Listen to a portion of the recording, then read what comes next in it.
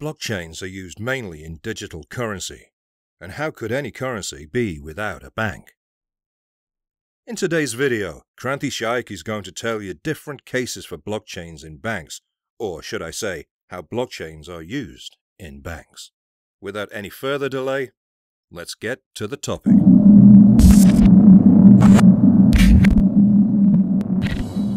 Hi there guys, you're watching Kranthi Shaik, where we talk about related news and updates, along with many technical tips and tricks. Today, let's show you the different ways and methods in which blockchains are used in banks. As we all know, banks are one of the most targeted institutions. Some people will always look for any chance to try fraud in banks. Now, would you be surprised if I told you that banks can actually stop fraud from happening? Do you want to know more? Basically, now that nearly all payments are digital, from one small payment to huge transactions that are made in seconds, blockchains are something that can help banks to stop almost every kind of bank fraud. Blockchains can eliminate the risk of fraud in all areas of banking. Along with banks, this could equally apply to a trading platform. Furthermore, issues like operational risk and administrative costs can be made transparent and immutable with blockchain. Let's see some of the real true cases of blockchain in banking. Reduction of fraud. For a long time, bank ledgers have been created within a centralized database.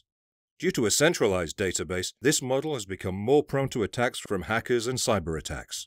This is because all the information is located in one place. Moreover, because this centralized database is located in an outdated IT system, it makes it easier for the new generation of hackers and cyber attackers, who are usually secured behind outdated legacy IT systems.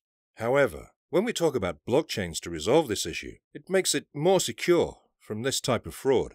By using blockchain, there would not only be real-time execution of payments, but also complete transparency, which would enable real-time fraud analysis and prevention. Therefore, by independent miners, blockchain is checked at every step of a transaction, with all data being open and publicly available. During the transaction, because of blockchain, there is a real-time analysis and verification of every bit of data and all information. Nevertheless, banks must consider that blockchain doesn't yet eliminate all types of fraud. In August 2016, nearly 120,000 units of digital currency Bitcoin, worth about $72 million, were stolen from the exchange platform Bitfinex in Hong Kong. Know your customer. KYC, Know Your Customer requests currently can cause delays to bank transactions, typically taking 30 to 50 days to complete to a satisfactory level. Current KYC processes also entail substantial duplication of effort between banks and other third-party institutions. While annual compliance costs are high, there are also large penalties for failing to follow KYC guidelines properly. According to a recent Thomson Reuters survey on KYC compliance, the average expense spent by banks is £40 million a year. This also revealed that some banks spend up to £300 million annually on KYC compliance, anti-money laundering, AML checks, and customer due diligence, CDD. KYC statements can be stored on the blockchain, which was proposed by Chris Hulls of Rabobank. Once a bank has KYC'd a new customer, they can then put that statement, including a summary of the KYC documents, on blockchain, which can then be used by other banks and other accredited organizations, such as insurers, car rental firms, loan providers, etc., without the need to ask the customer to start the KYC process all over again. Because of this, organizations will know that the customer's ID documents have been independently checked and verified. Also, they won't need to carry out their KYC checks, reducing their administrative burdens and costs. This will also minimize the duplication of error, as the data stored on blockchain is irreversible. It will provide a single source of truth. Trading platforms. On blockchain protocol, a bank could set up a new trading platform or move across an existing trading platform without centralized trusts or intermediaries, and without the risk of double spending. The blockchain technology offers a new medium to exchange assets. In practice, a corresponding digital token is issued by a trusted central authority, which acts to authenticate the product's point of origin when a high-value item is first created. Then, every time the product is bought and sold, The digital token is moved in parallel so that a real-world chain of ownership is created and mirrored by the blockchain history of that digital token. The digital token is acting as a virtual certificate of authenticity.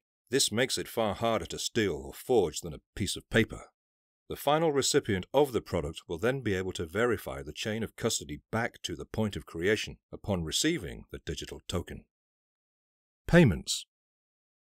The existing payment system has always gone through banks and central banks.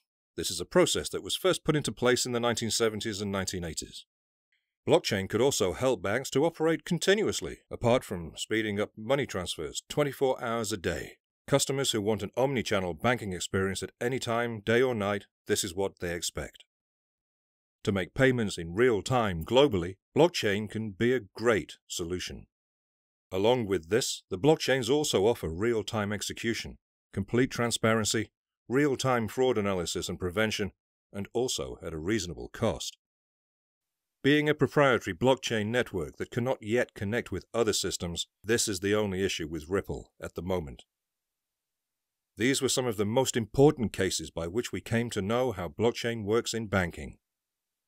Hopefully this video helped you to understand the usage of blockchains in banking. Well, that's all for today's video. If you found it helpful and valuable, then leave us a like. Also, you can comment below if you've got any questions, query or suggestions. I'll be sure to reply to your comment. If you've watched this video to the end, then please don't forget to subscribe and also share this informational video with people who you think should know this piece of information. That's all from Kranthi Shaik. See you guys in the next video. We'll be right back.